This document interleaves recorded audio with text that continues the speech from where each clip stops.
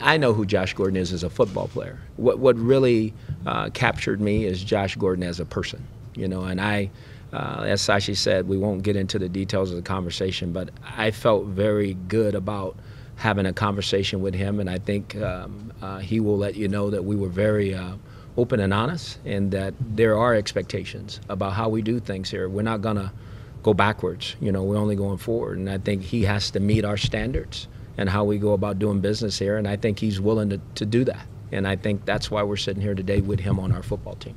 Frankly, I mean, let's be honest, there's nothing we're going to be able to do to force Josh to change. The change is going to be within him. We will support him through that as teammates, as front office staff, as coaches, as player development specialists. But the change is going to have to be within Josh, and we think, and I think the NFL thinks, he's got a good opportunity to do that. And then I think it works over in the locker room, like I said, with our veteran players, the guys that have been here with him before, who understand maybe some of the shortcomings that he's had in the past, and that we can help manage him through those, But again, at the end of the day, I think Josh truly understands and believes it's about him. He has to do this himself.